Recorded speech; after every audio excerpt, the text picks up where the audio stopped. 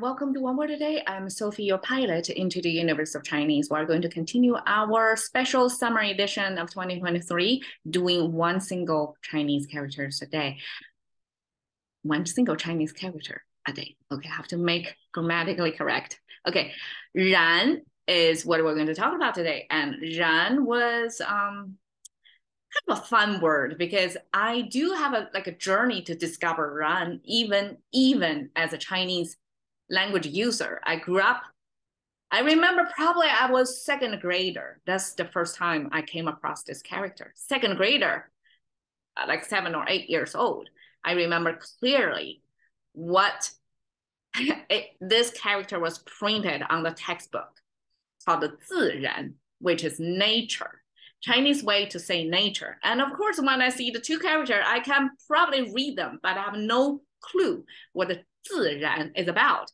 And I asked my friend's dad because we happened to happen in her place and asked the dad to explain the definition of 自然. I think the guy was struggling to explain to second graders what the 自然 nature was about. But I find that conversation probably should happen earlier because nature is such a big part of the life, right? Okay, 然 then, which is part of nature, half of the characters of nature. When it presents itself to me, what does that mean? Eventually, I settle on this vibe meaning because 然 this is contemporary looking, and contemporary kind of looking very much similar to the ancient way of working, looking, except that contemporary use 4 dots, as the further abstraction and simplification of the fire symbol. So originally it has this fire and then it has the dog on top. I know Chinese had a bad reputation. Chinese, Korean as well. I mean, Korean must be influenced by Chinese, have this bad reputation of dog eaters. And I guess here's the proof. The third symbol over here doesn't mean dog, it means meat. So made it explicit, like dog meat cooking over fire. And somehow this character now means vibe or something, some happening. In this image, is what I call it, a barbecuing dog.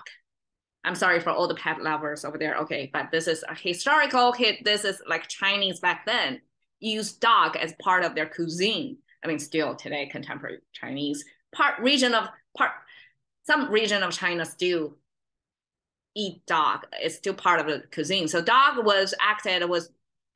functioned in the society, was not as pet, even if there may be cute, dogs. That's a later thing that blooms oversight in America. Like this is a pet culture dominance right now here. And if you say you actually eat dog food, you're almost like a cannibalism, right? But in Chinese back then, dog was not used mostly as a pet. It was as a food source. We can understand why, right? But because back then, agriculture and farming of animals probably was not as advanced. The food was not as easily like industrial production, mass production, ample supply.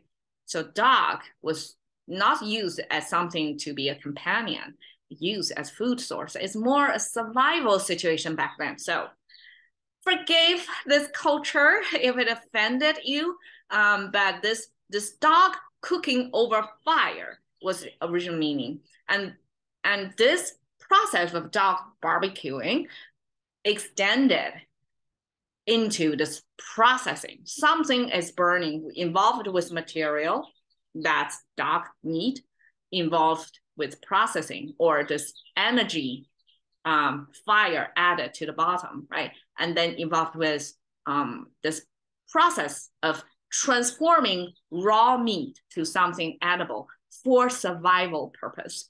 So this whole dog meat barbecuing image then eventually becomes the vibe. It's almost like with energy supplied.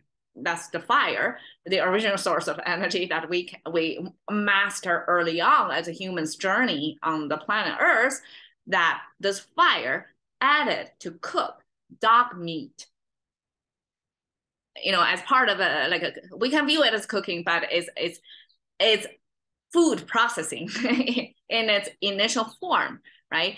And this adding energy to material to transform it from raw to cooked so that people can survive on this cooked meat.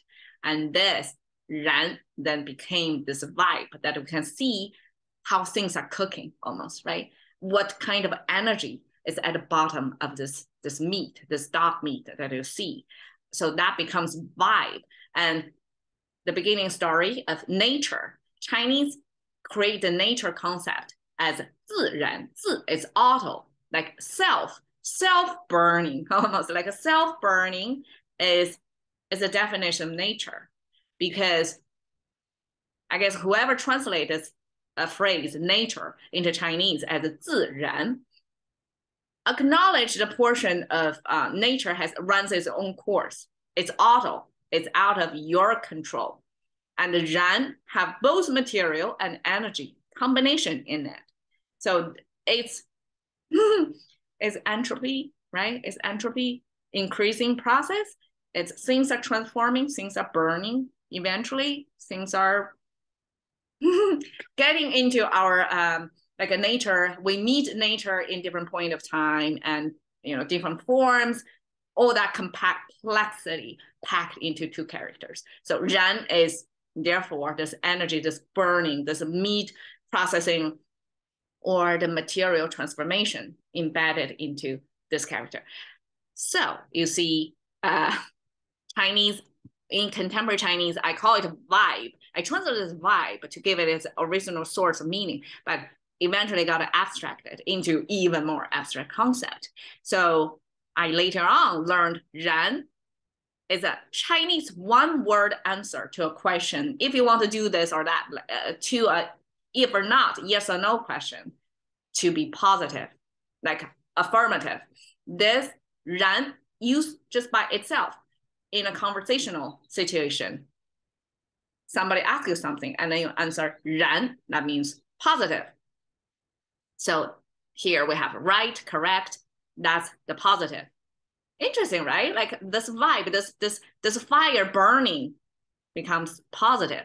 And then, so I guess this 自然 is kind of like so similar. Like it's what things what it is. It is what it is, basically. That's so. This is, let's face it, we're cooking dog right there. So there you go.